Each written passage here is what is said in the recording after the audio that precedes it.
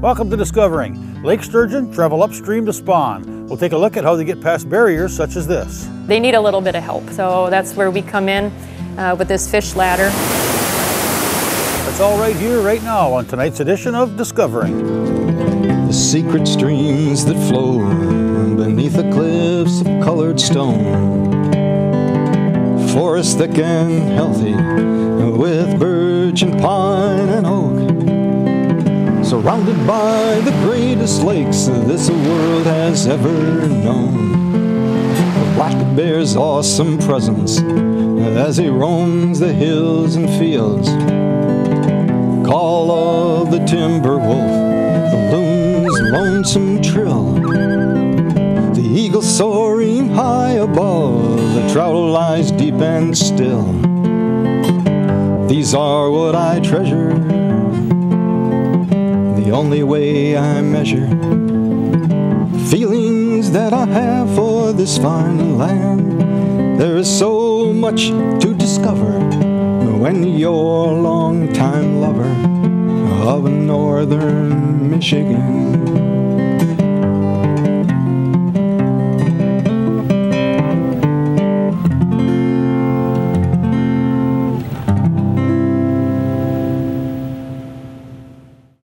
One of the more unique fish in our waters is the lake sturgeon. Lake sturgeon are the only sturgeon species common to the Great Lakes Basin. Adult sturgeon habitually return to spawn in the streams where they were born, often migrating long distances up rivers to get there. But what happens when they can't get there due to some man-made barrier? Well, you build an engineering marvel like no other found in the entire country. We were nominated and received a national award from the American Council of Engineering Companies. Kleinschmidt Associates and Eagle Creek received one of 12 awards given to civil engineering projects throughout the country. This design for a fish lift designed specifically for lake sturgeon is the only one in North America. So we're very proud to have that here on the Menominee River. When you think of like a fish bypass, you think out west, like the salmon, the ladders, they're trying to get past those dams.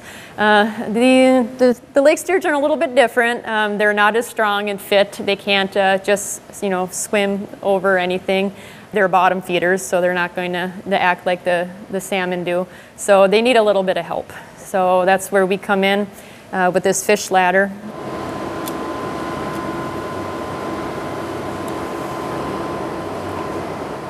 So the basic premise of this lift is to attract fish towards the current. So right now it's running at 40 cubic feet per second, but we can go as high as 120 cubic feet per second. And lake sturgeon and other species are attracted, it's called a flow attraction. They're attracted to the fish lift, so then they'll come in here and they'll swim around trying to look for another hole. They're not going to find one, they're just going to get a dead end. We close the lift and then they're contained in that hopper. So once the gate is down, we lift up the hopper and then we sort out the fish that we catch. So right now we have current going through the lift. It's at 40 cubic feet per second. And you see right now the gate is going down. So we're closing the fish lift. So it contains whatever fish that have been caught in here. And Jake is going to lift up the gate slowly. It takes a few minutes and then it'll pour into the sorting tank up top here. A lot of times you'll see it about halfway up. You'll be able to see a sturgeon swimming in there or a Chinook salmon. And that looks like a walleye. It's really cool to work both the spring season and the fall season because you get the pulse of the river. You'll get walleye coming in the spring, you get the suckers, the northern pike. And then, in the fall, we'll get the Chinooks in. And of course, in bow season, we get our lake sturgeon. So it's really cool to see whatever fish comes up. Another added benefit of this fish lift is not only moving the lake sturgeon above these dams, but also taking biological data of the fish that get caught in here. So we'll be able to take aging structures for walleye that come in here to see how they're growing in the system. We have a lot of data on largemouth bass and northern pike, so it's multi-pronged effort here that we can get. We're taking aging structures and then we'll take the lengths of each fish Thankfully, Wisconsin DNR, they'll take any of the aging structures and they'll age them over the winter. So it's really a collaborative effort. Rob Elliott from the U.S. Fish and Wildlife Service, he comes up and he helps us with the cameras. So this is the sorting tank, and then where Jake is going to put the walleye is the downstream tube. So we don't pass anything upstream except for the lake sturgeon. Jake will take the length and the aging structure, and then back down the chute he'll go. And one of the benefits too, and the cautions we take, is we don't want to pass any aquatic invasive species above river. So right now it's only the lake sturgeon that gets passed, and we make sure all of our gear's decontaminated before we do any of our operations, and we make sure we don't pass any unhealthy looking sturgeon that might be sick or be carrying any type of a virus either. That's one of the priorities the implementation team really wanted to press upon for our operations plan each year.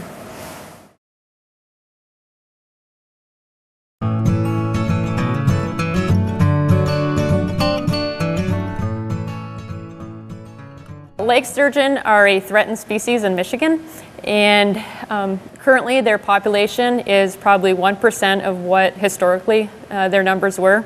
They were in the millions pre-1850. Through many reasons, specifically habitat degradation through dams, also overfishing, it's caused the lake sturgeon to become imperiled. And their unique life history has made it even more complicated in the fact that they have late maturation, meaning they don't spawn until they're much older than a typical fish. Females, they will generally be ready to spawn between ages 20 and 30.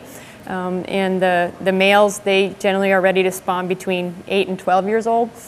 And so that late maturation kind of gives them one more uphill battle to face in trying to rehabilitate their populations. Currently, the Menominee River, it holds the largest population of lake sturgeon in all of Lake Michigan.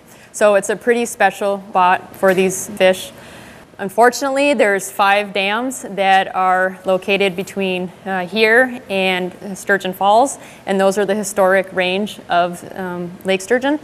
And so what they're trying to do now is migrate upstream to those spawning habitats so they can spawn and increase the population for the next generation. So it's our job to try and pass those sturgeon up this dam and Park Mills, and so they have access to more spawning grounds. And specifically, even more importantly, is juvenile habitat for these lake sturgeon. Juvenile sturgeon require a lot more habitat, stream habitat. They'd prefer maybe like 10 to 30 miles of stream habitat. And right now, below this dam, they only have 2.5 miles. So it's really important for these fish to spawn above Menominee Dam and Park Mills Dam, so they have access to the spawning grounds and those juvenile rearing locations. And that's huge and critical in this effort. Talking and planning for this whole project actually began in 2003. There is what's called an implementation team, and that involves the Michigan DNR, the Wisconsin DNR, the River Alliance of Wisconsin, and then we have the U.S. Fish and Wildlife Service, North American Hydro, and of course Eagle Creek, the owners of the dam. The Menominee Fish Passage, Menominee Park Mill Fish Passage, has been in development for over 15 years. It's been a cooperative effort through the development, and we're very proud to be able to perform this every year and help in the restoration of the habitat for the lake sturgeon.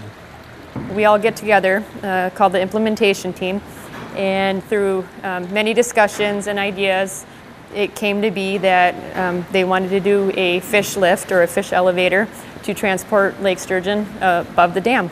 And then fast forward to 2015, it was the first season that we actually ran the lift. That was in the spring of 2015.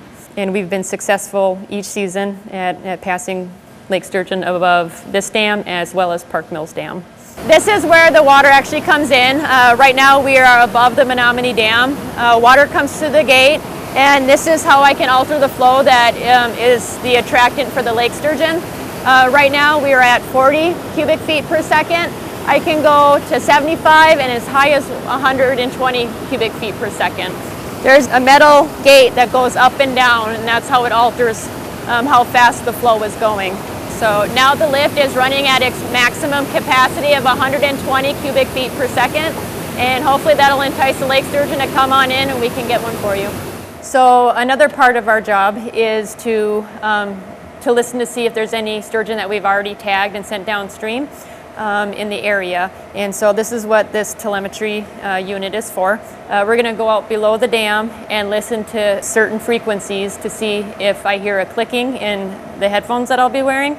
And if I do, then I'll record the presence of that fish and the date and the time of that fish as well. Okay, so I hear a beeping right now, and that's from fish 392. So I'll mark that down, the date, the time, the strength of the signal, and the weather. It's about 200 feet away that I'm able to hear if there's any sturgeon. I got another one, 442. So this is also part of the University of Wisconsin Stevens Point grad students research as well. We're helping them out a bit. There's a lot more fish right now because it's during the evening. The lake sturgeon are a lot more active at night, so that's why we do a lot of our studies at this time. The fish lift, the telemetry, they're just more active at night.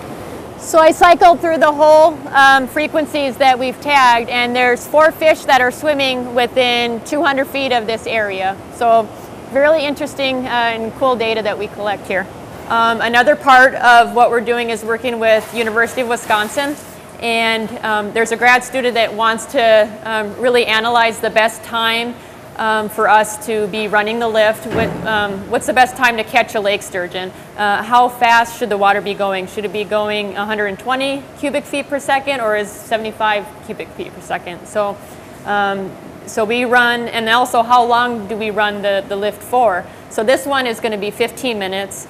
We just did a lift for an hour. Then there's other instances where we run the lift for 2 hours and maybe a half hour. So it's varied right now for his study design.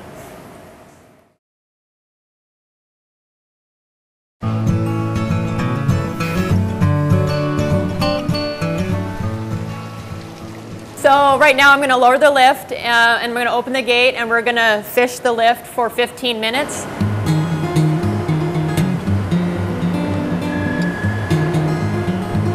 Great partnership that we've had is with Eagle Creek. They've been pretty amazing at getting all the gear that we need to do our job, whether it's waders or a measuring board or nets. They will provide it to us very quickly. They've been great partners. They've been very supportive of this effort, and we definitely couldn't obviously have done it without them. To aid in the overall cost of constructing this fish passage, the implementation team applied for and received grant funding from the Great Lakes Restoration Initiative. 3 separate grants were awarded totaling $5.8 million. These funds were applied to the overall cost of the passage, which is approximately $12 million. Another grant was received from the Fund for Lake Michigan of $90,000 to be specifically utilized on the camera monitoring systems installed on both of the downstream passages and the fish lift. Hydroelectric generation is the oldest and most reliable form of renewable energy currently available to us. The first hydroelectric generating station in the world was built and operated in Appleton, Wisconsin in 1882. The primary opposition to hydroelectric generation has risen to prominence over recent decades and championed by environmentally minded groups. That being that dams are barriers to natural fish migration.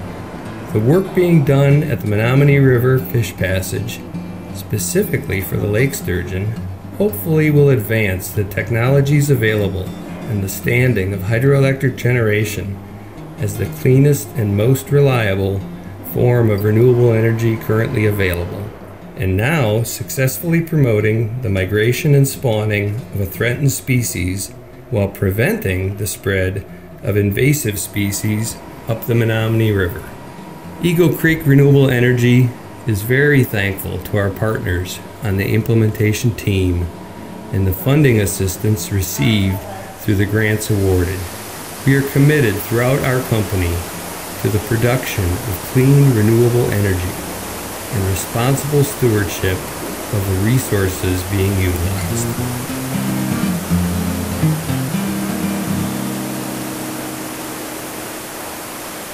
Not all lake sturgeon get past that we capture.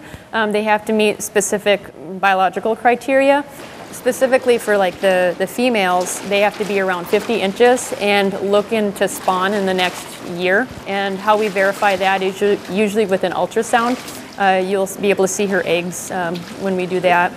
And then for males, they're usually 45 inches or greater. And then with ultrasound too, you can tell that they're a mature male. 60.5 and 56. We really want the sturgeon to spawn for at least one season. Girth, 23.5 inches. The intention is for them to come back down and live their life out in the Great Lakes and then come back up and spawn when they're ready, because sturgeon don't spawn every year. 422, 638, 2C, 6A. 05023 on the Floyd tag. Genetic sample. You want to move her for an ultrasound?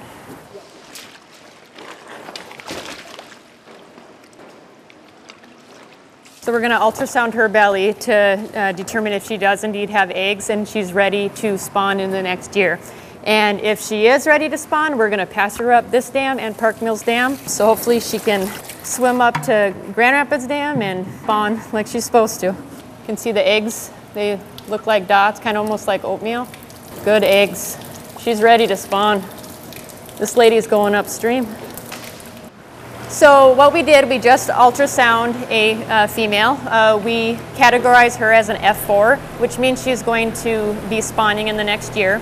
And so her next journey is to go be trailered upstream past this dam and Park Mills Dam. We go to a boat landing and we gurney them out on a sling and gently put them in the water and help them along, and eventually they'll swim away.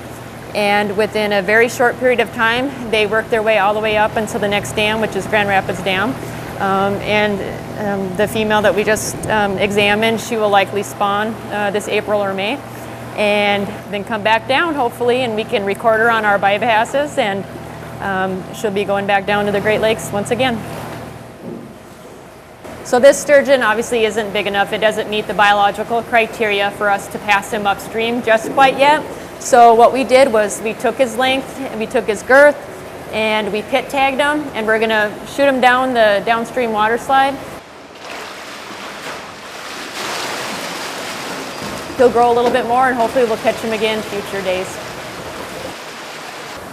There he goes, back downstream.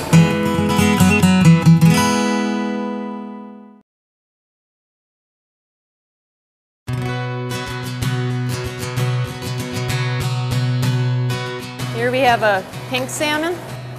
So, you know, our main target is, of course, the lake sturgeon, but of course, every once in a while we'll get other species, the Chinook being one of them. There's been multiple studies that have been looking at the sturgeon with this project. We've put sonic tags in 20 sturgeon each lift season. And what that allows us to do is actually track where the sturgeon are going. So it's great that we passed these sturgeon up 2 dams, but are they just coming right back down, or are they actually staying up there to spawn for a season? So far the results are really promising. Most of the sturgeon stay up there for at least one spawning period, and they come back down. So we're actually not depleting the Great Lakes population that is mainly here. They're coming back down and keeping those numbers where they should be. That study's ongoing. Those tags will work for 10 years, so it's going to give us a huge amount of data.